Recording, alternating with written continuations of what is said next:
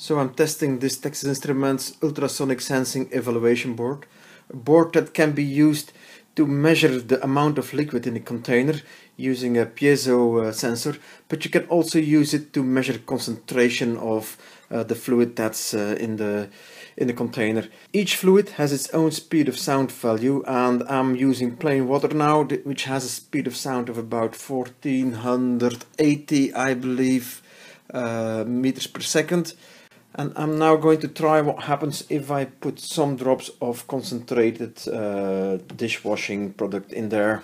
We see here on the GUI that the time of flight of my signal at this moment with plain water is 79079 nanoseconds.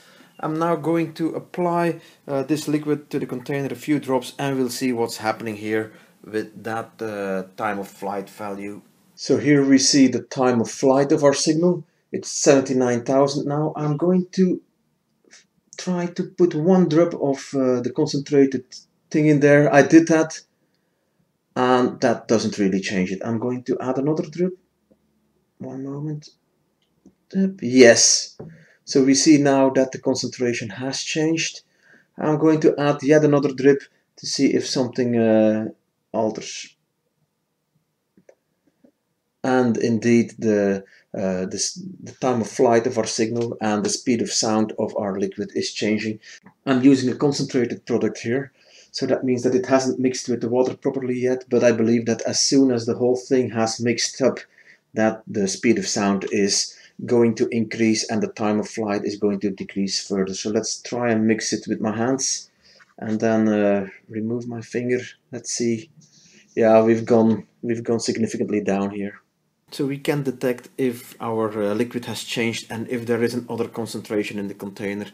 I've tested it with plain water and I've also tested it with this concentrated dishwashing product. I had to mix it a little bit with my finger to get a good reading, but in the end I could see a difference between that plain water and the water that is mixed with that liquid. And for the road test that I'm doing on element 14, I have completed all my exercises except one. So I have not been able at this moment to use the WebBench Ultrasonic Evaluation Kit selector. This is a kit where you can set your parameters and then generate a registration file.